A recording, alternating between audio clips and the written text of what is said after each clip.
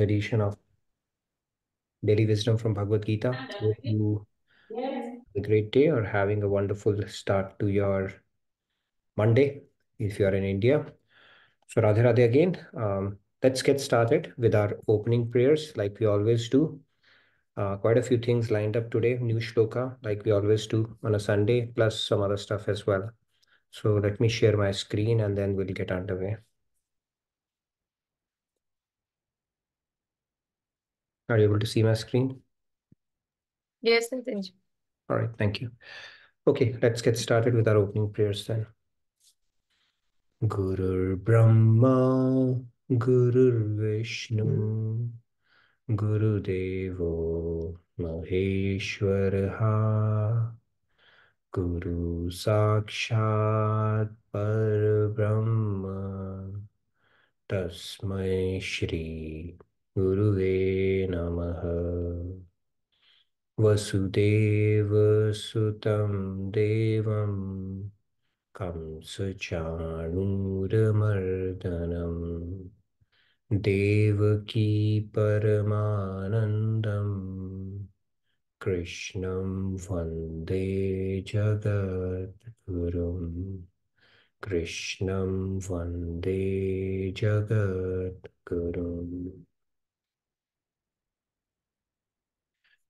Radhe Radhe. Good morning, good evening to all of you. A very warm welcome. So let's get started with our topic of discussion today. Shloka, we'll get back to it. So let's get started with our Soul Soup segment. As part of Soul Soup segment, we are doing the science of mind management. How do we befriend our mind? So we have reached a logical checkpoint. So a quick recap I will do today, what we have spoken about so far, and then we'll continue to build on it. So the first thing is our mind has the potential of becoming our best friend or the worst enemy. Right? That's what we have spoken about at length.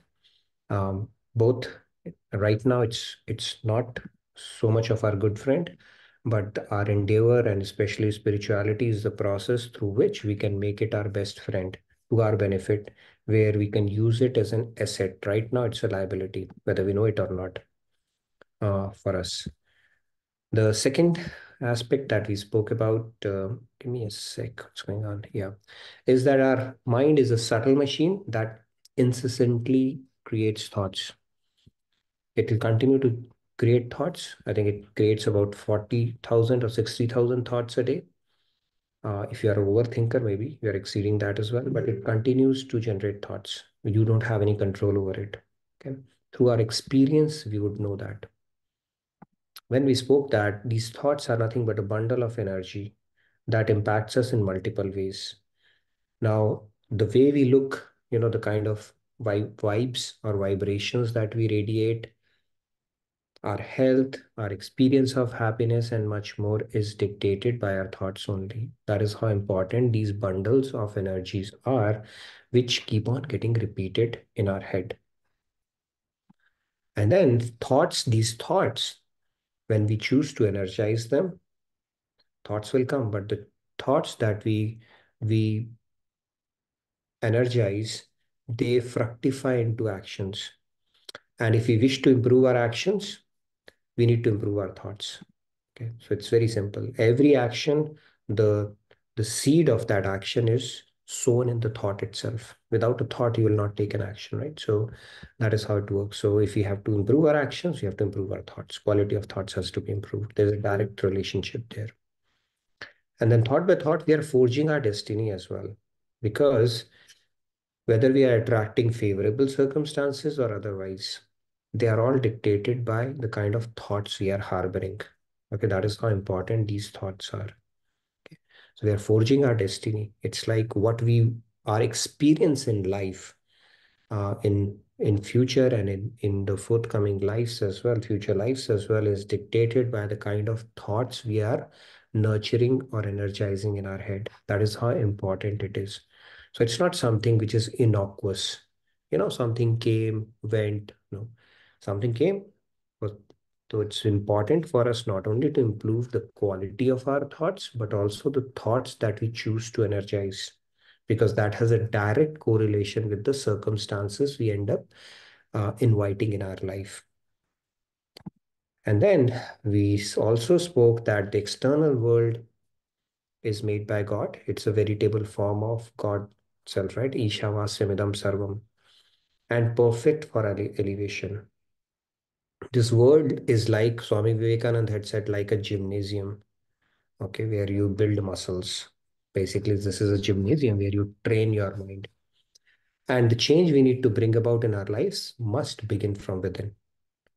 Okay, that is the key thing. Now, spirituality is a completely an internal business, right? There's nothing on the external we need to do. It's all an inward journey.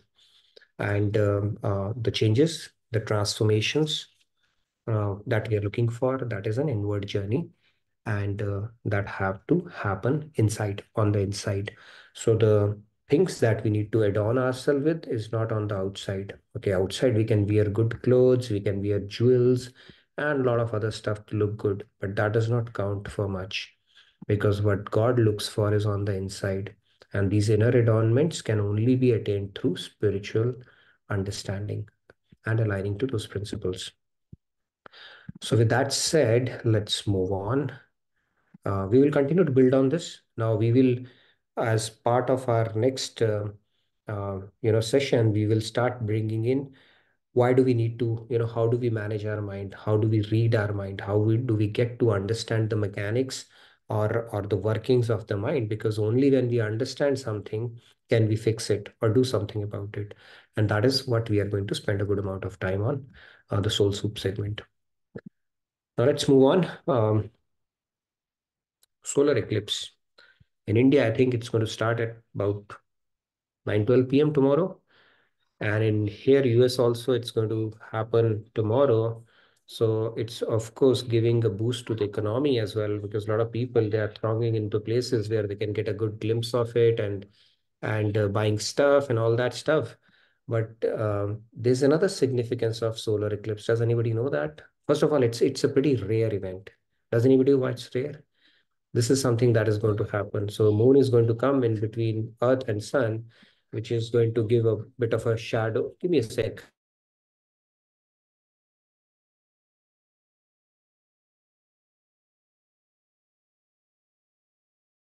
Sorry about that. Okay. So significance of solar eclipses, the moon, it comes in between Earth and Sun. Now, this is a rare occurrence because the orbit of the sun and the moon is not such that it circles the Earth fully. So for it to cover that part, plus the plane in which it rotates around the Earth is not the same at the same plane as or the same orbit as the one which Earth rotates around the sun with, right? So for that to align and get into that, it's a pretty rare event. Um, Now it's good utilization of his, of course. If you want to see it, you need to wear goggles. Okay, our little one is going to school, and I think they're going to give some special glasses. Don't look at it directly. It's not good for our retina. It can cause damages. But some people, they invest time to do meditation, charity, and stuff like that. Okay, so it's a good way. I mean, it's good to do meditation regardless, but some people spend time doing that as reflecting and contemplating on the grandness of this universe and all these kind of unique things that happen, plus an inward opportunity for an inward journey as well, right? More importantly, does anybody know there's another historical significance of solar eclipse? Does it ring bells? No? Okay. So the other significance of solar eclipse is that during Dwapar, it was during the solar eclipse that Lord Krishna, along with his 6,108 wives, went to Kurukshetra, Brahmakund to take a bath. Okay, that happened during the solar eclipse only. And when he went there, it was after 100 years he had departed Braj. So at that time, Radharani and all the gopis, they went to meet Krishna as well. But then they saw him in his Dwarkadhish form and they said there's a bit of formality here. That sweetness that they experienced in Braj is missing. So they said we are going to take him from there all the way up to Braj to experience the same bliss, which is famously known as Rath Yatra. So that distance was close to 450 kilometers. If you take NH44, it will take about 5 hours today. But at that time, I don't know how long it took, because they went through, they made a chariot for them and took them all the way. So that beautiful event of Rath Yatra, the cause for that was another solar eclipse, because of which Krishna had gone to Kurukshetra, and then they brought him back to Braj after a separation of 100 years. Okay, it was a long, long time. And the devotion of gopis was so much that while coming back, when he was on the chariot, Lord Krishna, he went into Mahabhav, looking at their devotion, which is divine ecstasy. And he was being brought to Braj along with Subhadra and Baldev, Balaram as well. So it's like when you're at, it's like, have you touched an electric wire? I mean, don't do that. I'm just telling you, if you touch an electric wire, you get a current. And if somebody else touches you, you also get a current. Somebody else touch, they'll also get a current, right? So it's a current chain that can get established. So looking at Krishna, Subhadra also went into Mahabhav. And looking at Subhadra and Krishna, Balram also went into Mahabhav. Okay, so all three were in Mahabhav. That is where the Jagannath deities are established. Okay, so that also happened. Uh, Solar eclipse had some kind of a significance in that events unfolding leading up to the Rath Yatra. Yes, Sandhya, you had a question? There's a comment from Rema ji. It also happened during Mahabharata. Okay, yeah. Yeah, that was artificially induced, I think, by Krishna Sudarshan Chakra to kill Jayadratha, I believe. Yeah, so that happened as well. So Krishna can make anything happen, right? Based on what he wishes to achieve, right? He's God. It's his playground anyways. Okay, now let's get to our shloka. I think the slide sorting got a little, maybe if I continue. Would it make sense to make a break in between? Maybe I'll do that, and then we'll get back to the shloka discussion again. I will recite it. We'll take about 3 hands, and then we'll get started. So we are on 5.13 today. Sarva karmani manasa sanyasyaste sukham vashi navdvare pure dehi naiva kurvanna karayan. Okay, let's take at least 3 hands. Shyam ji, Radhe Radhe, please go ahead. Radhe Radhe. Radhe Radhe सर्वकर्माणि मनसा संन्यास्यास्ते सुखं वशी नवद्वारे पुरे देहि नैव कुर्वन् कारयन् Radhe Radhe Radhe Radhe. Very nice. Thank you, Shyamji. Shri Ramya ji, Radhe Radhe. Radhe Radhe सर्वकर्माणि मनसा संन्यास्यास्ते सुखं वशी नवद्वारे पुरे देहि नैव कुर्वन्न कारयन्. Thank you. Very nice. Thank you, Shiramya. Yes, one more. We can take one more hand. Only one more. So Okay. maybe in that case, I'll take Payaldi. We haven't heard her for so long. So Okay, we can take 2 more. That's fine. Radhe Radhe. Please go ahead, Payaldi. Radhe Radhe Radhe Radhe. सर्वकर्माणि मनसा संन्यास्ते सुखं वशी नवद्वारे पुरे देहि नैव कुर्वन्न कारयन्. Radhe Radhe Radhe Radhe. Thank you, Palji. Uday Kumar ji, Radhe Radhe. Radhe Radhe सर्व कर्माणि मनसा संन्यास्यास्ते सुखं वशी नवद्वारे पुरे देहि नैव कुर्वन्न कारयन् Radhe Radhe Thank you, Liji. Radhe Radhe. Okay, we can take one more hand and then we'll get Video started. on. So Sandhya Sandhya ji, ji. you have turned on your video, so we'll make an exception for you. Please go ahead. Radhe Radhe, Sandhya ji. Please go ahead. Thank you, Radhe Radhe. Radhe Radhe. सर्वकर्माणि मनसा संन्यस्यास्ते सुखं वसि नवद्वारे पुरे देहि नैव कुर्वन्न कारयन्. Thank you so Thank much. you, Riya ji, Pragi ji. Tomorrow you get the first privilege. Let's get started. So in this shloka, Lord Krishna is saying the embodied beings who are self-controlled and detached reside happily in the city of 9 gates, free from thoughts that they are the doers or the cause of anything.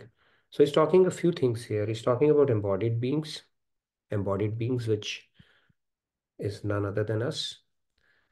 But then he's qualifying them, the ones who are self-controlled and detached. These are the two qualifications. They happily reside in the city of nine gates. We'll talk about that city of nine gates. And free from thoughts that they are doers or the cause of anything. I mean, pretty loaded stuff. We'll continue to discuss about this. Okay. So, yeah, it'll take a few sessions to go through the entire details of this shloka. So let's get started. Okay, soul soup, we are already done it. I think I'm going to restructure the slides. Okay, let's get started. So, what happened? Here is somebody who's sick, not well. So when somebody is not well, couple of things need to happen. They need to feel normal, right? They need to feel unsick or from unwell to well. That is there. So part one is, it's a two-step process. What is the part one? One is to remove sickness causing virus, bacteria, etc. They need to take whatever medication is needed or rest is needed, so they become normal. But then there is another aspect to it. And the part two, second part is to regain health. In other words, recovery is done in two parts, right? So you feel normal and then you regain health because something changes and you're suffering from some kind of an ailment. Now, if you look at it, one is to remove the negative and then one other one is to introduce the positive. Both things happen, right? Now, similarly, in this chapter has three main sections. Chapter 5 that we are doing. Section 1, which is the first 6 verses, it explains Karma Yoga. We revisited Karma Yoga, if you remember. And where Lord is telling that it's same result as the Gyan Yoga, but it is easier than Gyan Yoga. Okay, this is talking about Karma Yoga. And then 7 to 16, what we are on right now, it is going to talk about how Karma Yoga remains, how Karma Yoga can make us free from bondage. Okay, there's a bit of a typo there. How it is non-binding when we do that. And then verses 17 to 29 are going to tell us how it leads us to liberation. Okay, this is how it is structured. So it is first telling us how do we remove the negative part of it, which is the binding karma. Binding karma is our problem right now, right? What we are doing is basically leading to some kind of a bondage. So it's talking about how do you make it non-binding. And then you get into the process of liberation as well, right? Bhagavad Gita talks about, that's where it ends, right? Bhakti Path, it's there as well, but then it talks about the deeper aspect of it as well. So that is how these are structured. Now let's move on.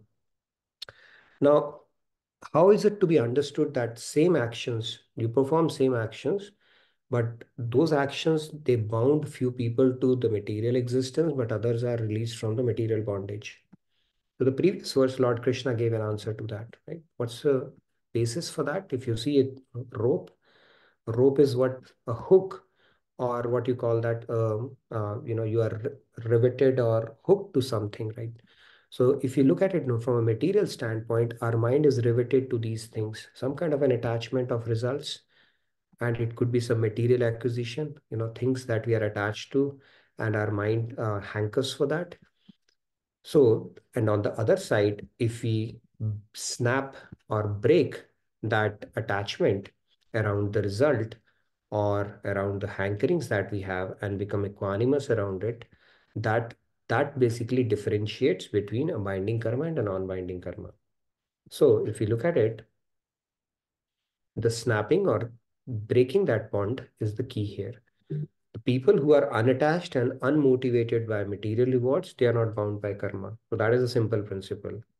You are not attached to the outcome or the material rewards part of it, right? And then that doesn't become a karma. Then what does it become? It becomes a karma at that point. What is a karma? But those who are craving reward and obsessed with the desire to enjoy material pleasures, they have to, they draw reactions of their work. Okay, that is what the concept of Karam Yoga was. You relinquish the attachment to a particular outcome or any outcome for that matter. You are not focused on the results, you are focused on the process because you understand that the results are dispensed by God and it is a factor of a lot of variables. and you simply have acceptance around it. So you are entitled to your efforts, but you're not entitled to the results. So when we snap that attachment, that's when it becomes karma yoga. So action is same, but the motivation and the attachment, those two variables could either cause it lack of motivation, or lack of attachment can cause it to be a non-binding karma, or presence of attachment and motivation to enjoy it for yourself can make it a binding karma. Okay, that makes the whole difference. So now let's understand it. So is it really difficult to do that? Now, it really depends on the attitude you bring to the fold, right? So this is a quick story. Now there's a truck driver. He was getting trained by a senior. They went on a long distance drive. After 5 hours, this apprentice, he got tired and handed the truck over to his teacher. The senior, he was able to, it was a pretty, business as usual for this person, and he continued to drive it without much effort. So this guy who was, apprentice, he was pretty impressed, and he said, "You don't seem exhausted. What is your secret?" Because he felt exhausted pretty quickly doing that. He said, "When you leave home for driving, what do you tell your wife?" He said, "I tell her that I'm going to drive my truck."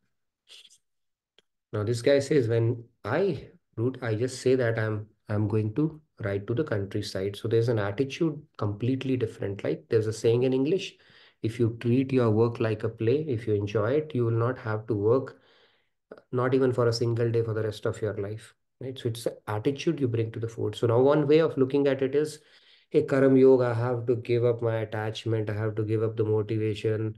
Will I truly enjoy it? What is the point of, motivate? I mean, how will I motivate myself? And what's the point of living? Some people say, if everything has to be offered to God and I'm not the enjoyer and all that stuff. But when you understand the deeper secret, when you get the motivation behind it, right, that what you are giving up is, what you call the trinkets, and what you will get is an ultimate treasure. And when you are convinced about it and you start relishing the taste along the journey, then it becomes a play at that point. Okay, then it's like, okay, it won't even seem like an effort at that point, is essentially how I understood it, right? So you have to give yourself good reasons, good motivation around it. And when it soon enough, when it becomes not soon enough, it might take a bit of a time, but when it becomes a practice, then it becomes effortless, like any other thing in life, right? But the point here is that when you enjoy doing something, when you have a strong why behind something, then it becomes easier. But if you don't have a strong why to do, it will continue to be a struggle. Even in seva, there are two ways to look at it. One is, I am doing this seva. Oh, sorry, I have to do this seva. And second attitude is, I have to do it for Guru's pleasure. Okay, so I have to do seva and I have to do seva for Guru's pleasure. Both can make a lot of difference in the way you approach something. So there are ways to motivate ourselves on this path and to make it our second nature so that it becomes less of an effort and more of a play. Yes, Sandhya, you wanted to ask something? Yeah, Radhe Radhe. There's this question from DBG. I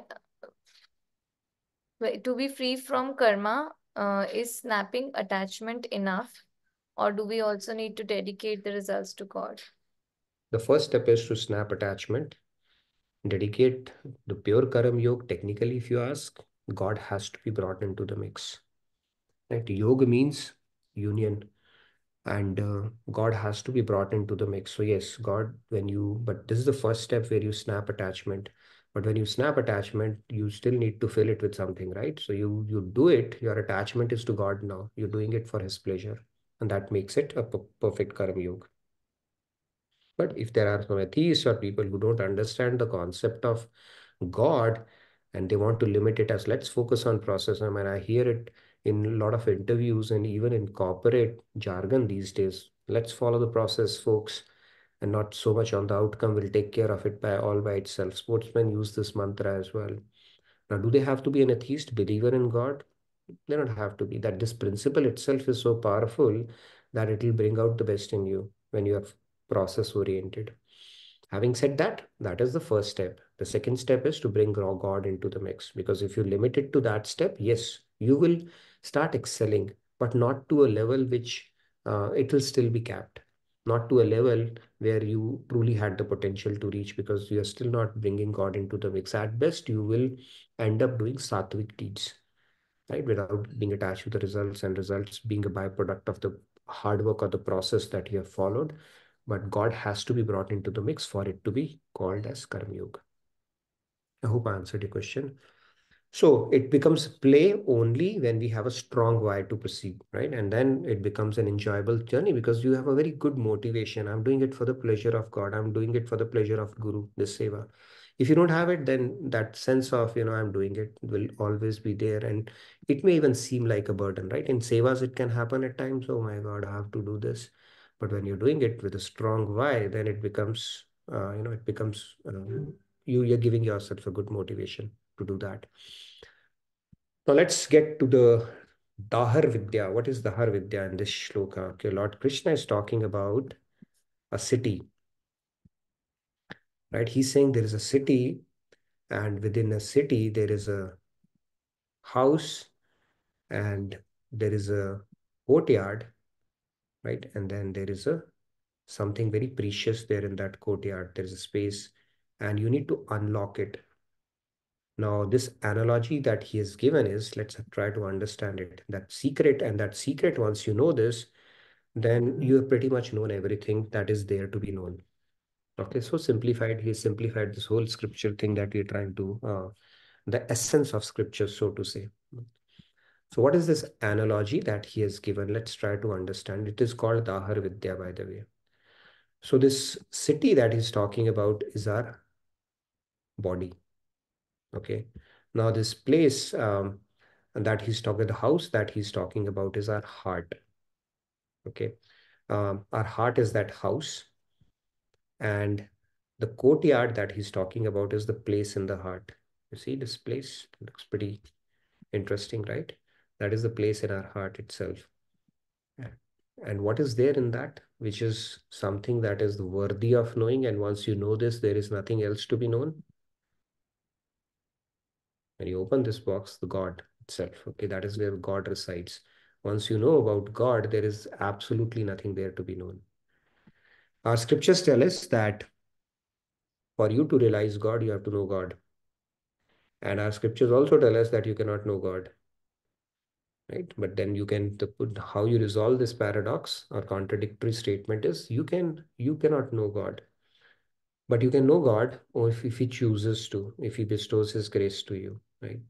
So this analogy that is being used, it is called Dahar Vidya. Vedas talk is about it. There's a cities. The city, there's a house, there's a courtyard, and then there's a secret, right? The city he talks about is this body. The house in the body is the heart. Courtyard is the space of the heart, like we said, and then the Bhagavan, Paramatma itself, the Brahma, is resided within. In fact, this question is there, right? Where does God reside?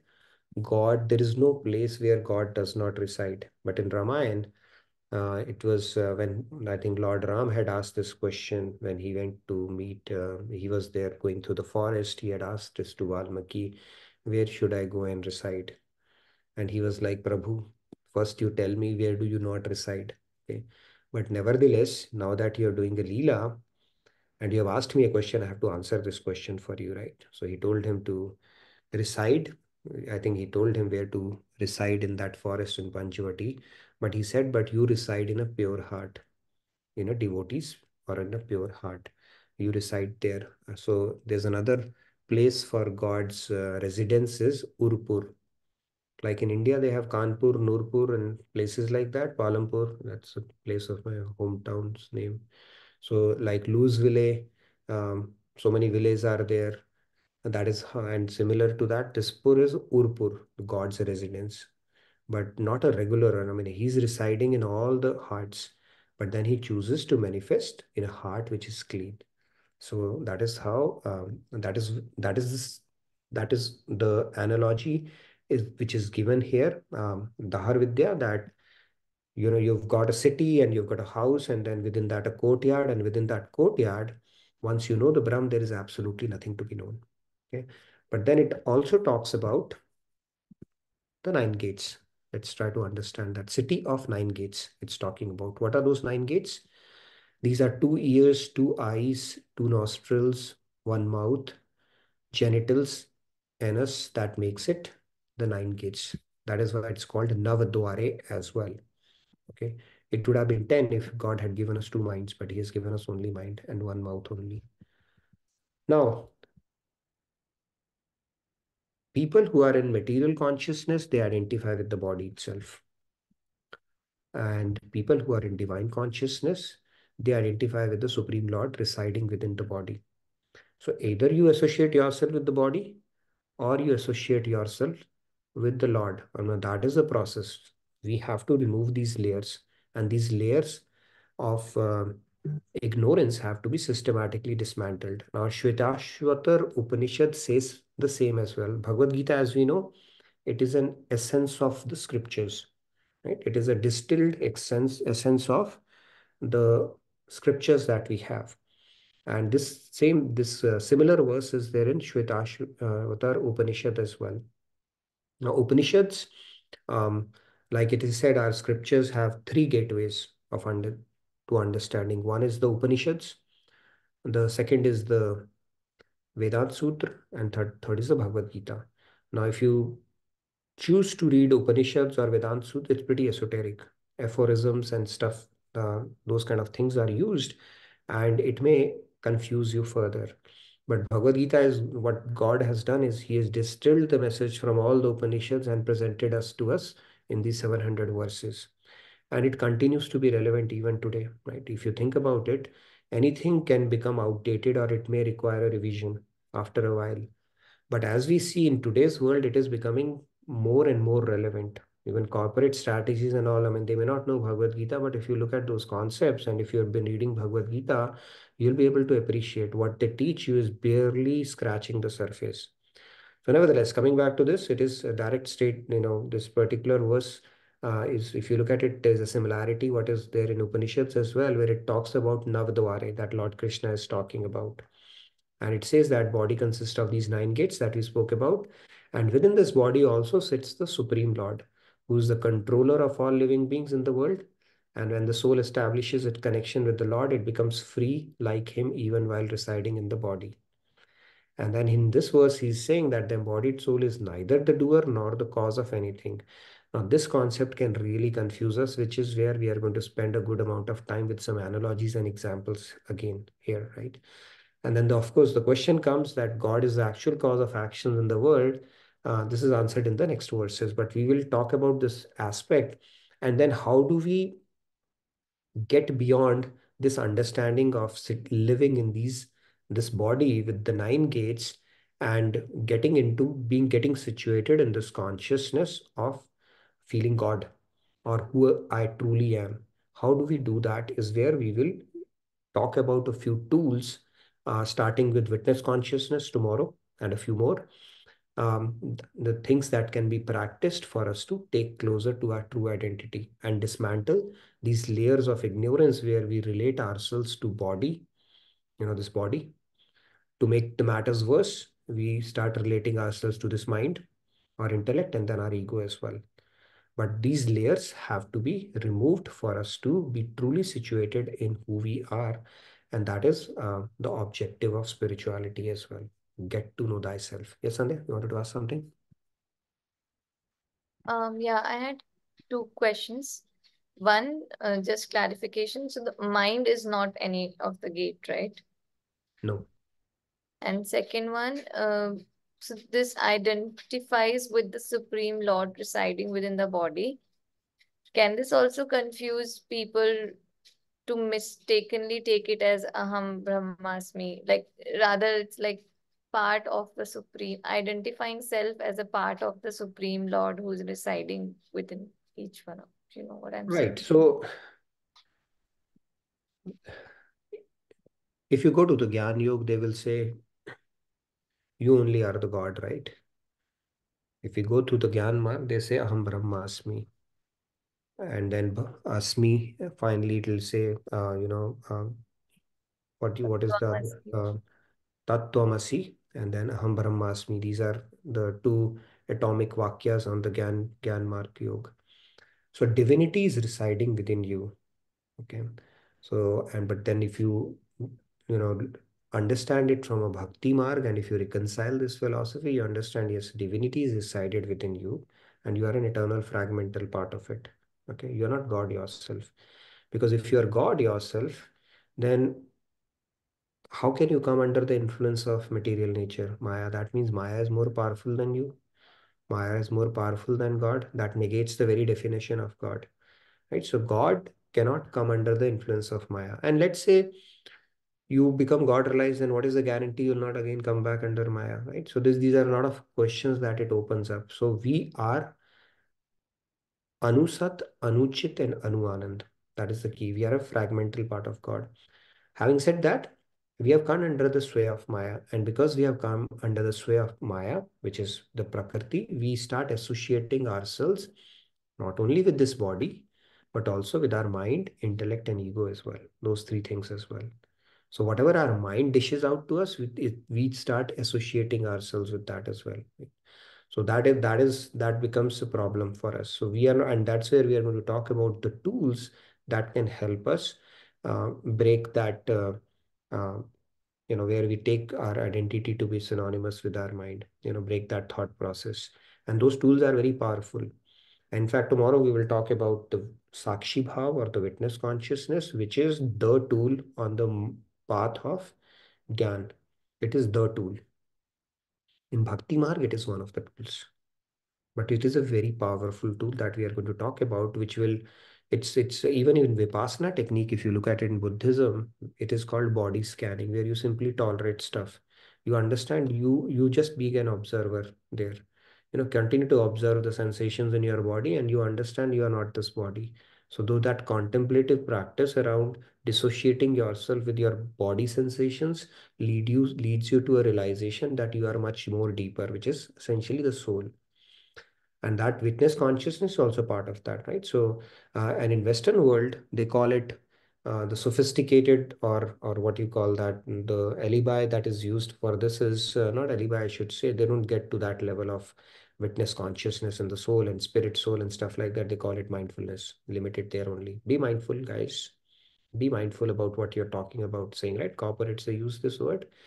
Don't, rather than being mindful, be mindful. So mindful is nothing but witness consciousness. If you truly take it a step further, mindfulness is just scratching the surface of having that witness consciousness, which is what we are going to talk about in more detail tomorrow. I think 10-15 minutes will not be able to do justice to that, so we will leave it for a topic for tomorrow. Leave it as a topic for tomorrow. But today, what we have spoken about, any questions around it that we have spoken about today on this topic, or for that matter, anything that we did previously on our mind soul soup segment as well? Yes, couple of hands. Shriram ji, Radhe Radhe, please go ahead. Shriram ji, please go ahead. Radhe Radhe. Thanks for the wonderful advice so far. Yeah. So actually, a little kind of diversion to the initial topic you said, right? Solar eclipse. I mean, I don't have any much idea on that. Like in the sense, people do some kind of like rituals or bath or something after that, right? Like, I mean, you guys also follow that, or I mean, people in JK Yoga, when I say you guys, that's what I mean. No, I mean, Radhe Radhe. there are no scriptural injunctions as such. I mean, if you think about it, don't look at it directly, which is how science has also told you that, right, around that time. But we look at for opportunities to take our mind to God. Okay, so anything that you could use as a trigger to take your mind to God is good. But as such, um, I at least haven't heard any injunctions around solar eclipse, do's and don'ts around it. Now, any time is good time to do bhakti. So I would say, why not do bhakti if you are going to sit at home anyways? But other than that, if you do this, then you will get some kind of a benefit and stuff. At least I haven't heard about it, and we should not really think too much about that anyways. But yeah, any time to do meditation and bhakti is good. So I would say if you're going to stay back home, that will be a good time investment. So actually, just to add, Radhakrishna Temple website, there is a blog on solar eclipse. Okay, So there is one. I have just shared the link of that, which has been written specifically for tomorrow's solar eclipse. Okay. Details and some learnings, and also, some superstitions which could be probably ignored. But things that one needs to be really careful about. So if anybody is interested, you can check that out. I've shared the link in the chat. Yeah. Cool. Nice. Thank you. So yeah, thank you, Shriramji, asking for that. You can go through that blog. But yeah, the only thing I've understood about solar eclipses, don't look at it directly, which I'm going to make sure I don't. Tomorrow one especially, like, because it's a complete solar eclipse, so one has to be really careful about that. Yeah. Yeah, so I was checking for solar eclipse, and then I saw the Rath Yatra also, solar eclipse had happened. And then they went to Brahmakund in Kurukshetra, and then Kurukshetra to Braj journey happened. So Rath Yatra started because of that solar eclipse only. So that I found pretty fascinating. But actually, there's another story as well, right? That when the Leelas of Radha Krishna were being described secretly, and Subhadraji was taking care that Krishna doesn't come and hear it, because if he Right. does, That is another one for Jagannath. I get that. But I this don't know which one is like, or if they are at God, it's not like twice. either. It's not either or, right? God can get into Mahava multiple times. So So both of them happened, but at different times. It's I would like like that. I would like to believe so. Uh-huh. Yeah, it's interesting. Yeah. And Any if other questions? So see, the key thing here to understand here is, if one thing, this complex that God has created, not created, I mean, yeah, the faculty that He has given us, it's for a purpose, right? And that's where, and to thicken the plot, and now we have material energy here as well, and then we have mind, intellect through which we experience stuff. So all of this had said has made us forget our true identity, who we truly are, right? And now we are just trying to reintroduce ourselves to who we truly are, right? That is the whole purpose of spirituality. So if you think about it, first we have got our body, right? That association with our body is so strong that we think our bodily associates are true associates, right? That's the first level. And the second one is our mind. Mind, there is so many tons of literature written on mind management. Then we think every thought that comes to our mind, we identify with it, we accept it. Why? And because that it gives us turmoil, it gives us desire, it troubles us when our mind is not in a good state of, we are not in a good state of mind. And then our intellect, right, which is the governing part of our mind, which is giving decisions all at all point, and we are naturally organically associating with it without being able to take a pause. And then, of course, that ego aspect is there, me, myself, right? Most of the problems happen in the world because of that false projection of ourselves that we have in our head. All of that has to be dismantled. So it's going to be a bit of a task. But then we have the right tools, and we'll start discussing those tools as well. And this knowledge itself is so powerful that if you keep on contemplating on it, one is you keep on negating, right? In Gyan Marg, you keep on eliminating. Like, for example, in a multiple choice question, you may not know the right answer, but if you know the wrong answers, you can eliminate three and say the fourth one is right. So Gyan is neti, neti, neti. You're not this mind, you're not this intellect, you're not this body, and then you keep on negating, and then finally you reach that. In Bhakti Marg, what you do is you do the devotional practice. When you do devotional practice, you do seva, you contemplate upon God, then it will automatically start taking away the stuff, weeding out the stuff that is not you, and your soul's propensity to serve will start shining forth. So your true nature of soul will keep on getting empowered and start shining forth or manifesting by itself. So we're taking the other path, right, where you awaken your soul inside out, right? Outside in, it's not like that. So, but yes, the whole idea is to really reach that true identification that we have, and the one that we have forgotten, and we have introduced so many layers on top of it. That is something we need to dismantle systematically, and we have the right tools and the right knowledge to make that happen. Of course, it's going to be a bit of a journey, but that is the conditioning we have to um, we have to work against. Yes. Any more questions around it? Yeah, there are questions in the chat. Mhm. There's one from Viral S. Why did God give us all these elements if the end goal is to disconnect from all of them? Why? To thicken the plotter. End goal is to dissociate. See, if God had not given us, first of all, if soul were not given these faculties, it would be a very miserable existence at that point, right? He will give us an upgrade at that point. So we have chosen. It's like you have paid for a horror movie, and you are getting scared. I mean, you are getting occasional setbacks as well, but then you don't want to get out of it because you paid for it, right? So life is like a bit like that. We have made that choice. The day you make the choice that I need to go to God, this movie will end. But we are not able to make that resolve. So it's not something that he, I mean, it's a philosophical question again, right? Why this creation if this was going to be so messy for us anyways, right? But then he's given us a choice, he's given us a tool, he's given us the manual as well, and he's given us the potential to achieve him one day. And his promise is to make us like him. And like I said, that right now we may not be able to appreciate it, but once we reach there, we'll say the pain and the wait and the journey was well worth it.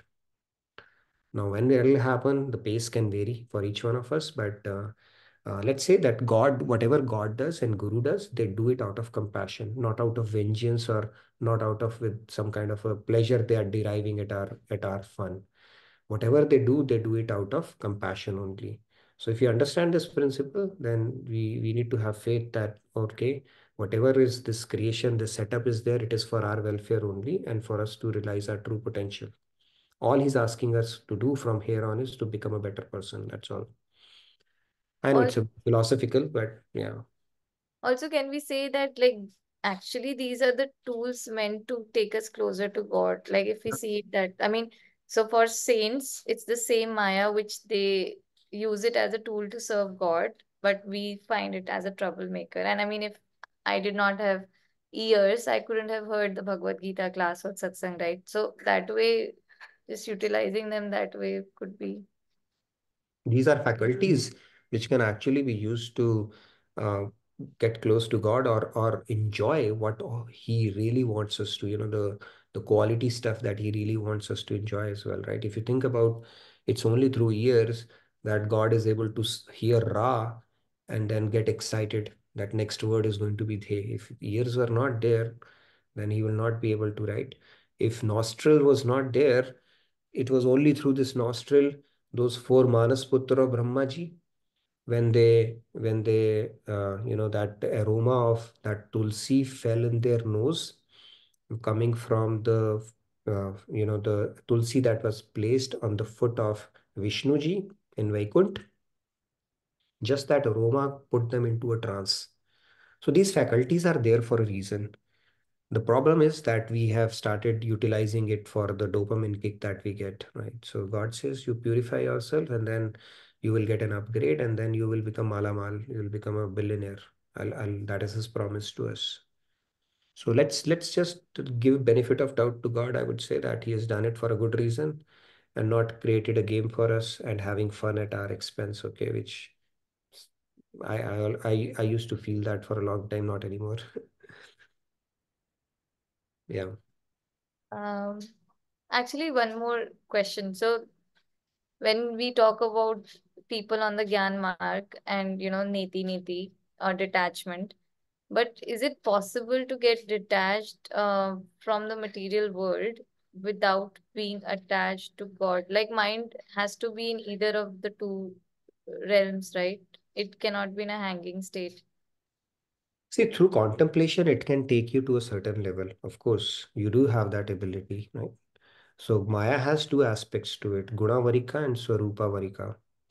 So Swarupa Varika Maya or Avidya Maya, you can actually develop that level of detachment or come to that particular state where you are like, with rejection and through contemplation, you can reach a level.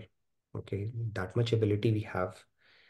Having said that, you still cannot, it's like you have diminished the seeds to an extent where they have become insignificant, but seeds are still there. But for you to truly cross over that, you still have to surrender to God. Okay, so do you have an ability to take it to an extent? Yes, to an advanced level you can take, but to conquer it, you cannot. You still have to attach your mind to God. And what God? The the Sagun Sakar God. You cannot do it with Nirgun Nirakar because Nirgun Nirakar cannot grace, and without grace, you cannot cross over Maya. So, and when one is overcoming the guna varika maya, where is their mind attached? Gunavarika Maya can only be crossed over by grace of God. And grace of God can only come from a Saguna Sakar God. Light cannot Has to be grace. attached. So Right. your mind has to be attached to a Saguna Sakar God only. So your Guruji will tell you when you have reached an advanced stage of your Gyan Yoga that, dear disciple, that is as far as I could have taken you. From here on, you have to do Saguna Sakar Bhakti to cross over the cycle of life and death, which is moksha for them, right? So if you have done your bhakti throughout with an objective of merging into the light, even after doing Saguna Sakar, that is the result you will get, because all of a sudden you cannot change your sanskars, right? You always wanted to merge with the effulgence of God. So they'll say, okay, God, grace me so that I can merge with you. And they'll say, okay, tathastu, and done deal. You are gone. So, but yes, you need, in order to overcome Gunavarika Maya, you need to surrender to a Saguna Sakar God only. So even a Jnani finally has to surrender to a Saguna Sakar God only. That is the key principle. It's a pretty interesting concept, but yeah, that's how it's meant to be. Shall we make announcements right now, or? Yes, let's make the announcements. And tomorrow, like I said, we will talk about the tools, starting with the witness consciousness. So it's going to, the discussion is going to become more interesting. So do plan to join and fill in the feedback tracker if you have any questions. Let's make the announcements and then we can get to our devotional segment as well. Let me stop share for me. Right, mainly two announcements. One, that of course, people here in Dallas are super excited to welcome Swamiji. He's going to be here in just a couple of days, and his arrival is going to coincide with Ram Navami celebrations at Radhakrishna Temple, which is going to be really, really blissful. We are going to start with the Ayodhya, a visit journey to Ayodhya, right? And there are going to be multiple shows of it, so nobody should miss out on that. And then yes, we are going to have Registration. Okay, that is, you're going to come to that. Go ahead, go ahead. registration for. I think it's both events are available online and that needs a registration, right? Are we sure about it being online? I'm not sure, Yeah, but whatever yeah, instructions you have, but Bhakti yeah, Kirtan Retreat, I would encourage everybody to register online because it is available online. So right. So Bhakti Kirtan retreat is going to be after. So this Ram Navami celebrations, 13th April to 16th April. And of course, Swamiji's lecture and many things will be broadcasted online, which anybody can attend. And after this, from 19th to 21st of April, we are going to have the first ever Bhakti Kirtan retreat of United States. And that is going to be a blissful experience for everybody. And those who think that they don't know how to cry in devotion, I think this retreat will be useful for that as well. So please register. Anybody and everybody can register, should register. It's free of cost. So don't miss out on this opportunity. must And yeah, register. Let's say everybody must register. Don't miss must out on this opportunity. yes. Yeah. We All exactly right. get these opportunities for the welfare of our soul. So let's not miss out on whatever comes our way, right? So Swamiji's personal association, getting that is a huge privilege. Okay? So don't miss out on that. Please do register if not already. And if you are here, nothing like it. We are expecting a full house, more than a full house here. And there were concerns about Stampede also. I'm just kidding. But No, yeah, no, but we are going to have three shows. That's why, right? Of the same did you thing. say three or free or three free? Free as well as three. Okay. All right. So Yeah. yeah. And Jhankis, those jhankis, you have to see them to believe it. Okay. I have a feeling, I don't know why. And so please come over. Those jhankis are going to come live, and there are going to be a lot of cultural programs and a lot of exciting stuff. Good and food. that too by in-house talented team that we have, which is like they always come up with greatest Yeah. surprises. Yeah. Okay, and someone is asking, is it possible to get one-on-one time with Swamiji? So just come over and try your Yeah. luck out. Why You not? you just have Love to it. make a desire and say, Yeah. I want to have one-on-one, and I'm pretty sure it will work out. And thank you, Dhruval, for turning on your video today. It's good to see you. First time, thank you.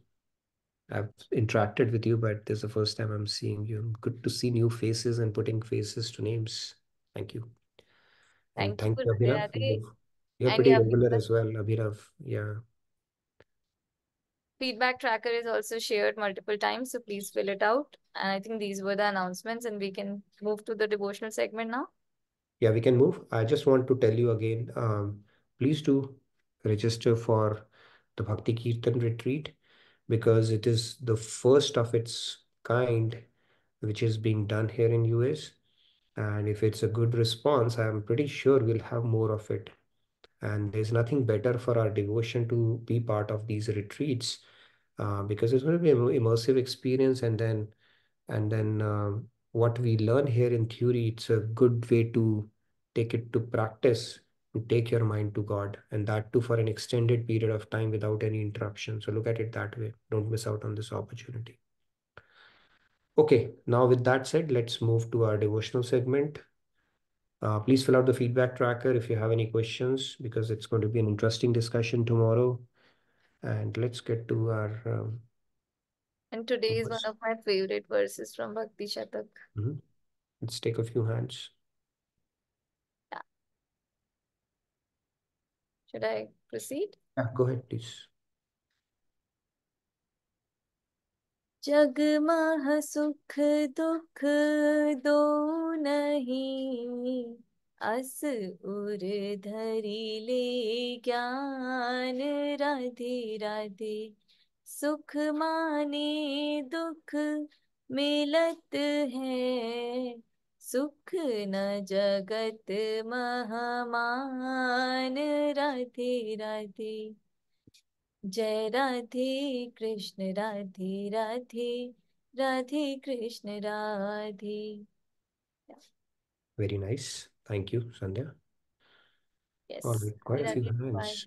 Yeah. So this one says, make a firm resolve that there is neither true happiness nor sorrow in this material world. Expectation of happiness leads to experience of sorrow. Hence, do not contemplate happiness anywhere in the world. Well said. All right, go ahead. Who's next? Yes, Yeah. Radhe Radhe. जग मह सुख दुख दो नहीं, अस उर धरि ले ज्ञान, राधे राधे। सुख माने दुख मिलत है, सुख न जगत महमान, राधे राधे। श्री राधे कृष्ण राधे राधे। जय Shri Radhe. Shri Radhe, very nice. Payal ji. Let's take a few Next. more hands. I think we have time, 6 minutes. So Yeah. let's Radhe complete Radhe it. Shyam ji. Radhe Shyam ji. Radhe Radhe, thank you so much. जग मह सुख दुख दो नहीं, अस उर धरि ले ज्ञान, राधे राधे। सुख माने दुख मिलत है, सुख ना जगत महमान, राधे राधे। जय Radhe Radhe Radhe Krishna Radhe Krishna Radhe Radhe Radhe Radhe Radhe. Very nice, Shyam ji. Radhe Radhe. Thank you. Shyam ji always comes with his unique punches, right? Kiran. Okay, let's take the remaining hands. Radhe Radhe Dinesh ji. Radhe Dinesh ji. जग मह सुख दुख दो नहीं, अस उर धरि ले ज्ञान, राधे राधे। सुख माने दुख मिलत है, सुख न जगत महमान, राधे राधे। जय Radhe Radhe Radhe Radhe Radhe Krishna Radhe, Radhe Radhe. Very nice, Dinesh ji. Radhe Radhe. Okay, I think we can take the remaining hands real quick. We have 5 more. Radhe We've Radhe been good on Riya. time today. Yeah. Radhe Radhe Riya ji. Radhe Radhe. Radhe Radhe. जग महा सुख दुख दो नहीं, अस और धर ले ज्ञान। राधे राधे। सुख माने दुख मिलत है, सुख ना जगत महा महामान। राधे राधे। जय Radhe Krishna Radhe Radhe, Radhe Krishna Radhe. Radhe Radhe. Radhe Radhe. Thank you, Riya ji. Very nice. You didn't get a Saira, chance to recite shloka, but you did well on this one. So very nice. Thank you. Okay, Sairam ji, please go ahead. Radhe Radhe Sairam ji. Radhe Radhe. जग महा सुख दुख दो नहीं, असुर धरि ले ज्ञान। राधे राधे। सुख माने दुख मिलत है, सुख न जगत महमान। राधे राधे। जय Radhe Krishna Radhe Radhe, Radhe Krishna Radhe Radhe. Very nice, Sairam ji. Thank you. Mrinal ji, we'll be hearing you after a long time. Please go ahead. Radhe Radhe. Radhe Radhe. Radhe Radhe. Radhe Radhe Sandhya ji, Radhe Radhe Nitin ji, thank you Radhe very Radhe, much. Mrinal ji. Good to hear you. जग मह सुख दुख दो नहीं, असुर धरि ले ज्ञान। राधे राधे। सुख माने दुख मिलत है, सुख न जगत मह मान। राधे राधे। जय Radhe Krishna Radhe Radhe, Radhe Krishna Radhe. Radhe Radhe. Radhe Radhe. Very nice. Thank you, Mrinal ji. Sumesh ji, last but not the least. Go ahead. Thank you, Mrinal ji. Turning off your video for a brief moment. Thank you. So good to see you, Mrinal ji. Thank you. Radhe Radhe Sumesh ji. Jug Please महा go ahead. सुख दुख दो नहीं, अस उर हरि ले ज्ञान। राधे राधे। सुख माने दुख मिलत है, सुख न जगत मान। राधे। जय राधे कृष्ण राधे कृष्ण, राधे कृष्ण राधे। जय राधे। जय Radhe. Radhe Radhe. Very nice, Sumesh. Radhe Radhe. Okay, we have minutes, so I can go as well today. जग महा सुख दुख दो नहीं, अस हरि ले ज्ञान। राधे राधे। सुख माने दुख मिलत है, सुख न जगत महमान। राधे राधे। जय Radhe Krishna Radhe Radhe, Radhe Krishna Radhe. Okay, so 10:05 today we have a perfect ending. So thank you again, everybody, for your engagement, turning on your videos, and for your enthusiastic participation. Have a wonderful day and a great rest of your evening. I look forward to seeing you tomorrow. If you have any questions, please fill it in the feedback tracker and we'll pick it up in the session as well. So thank you so much for that. Radhe Radhe, good night, good day from my side.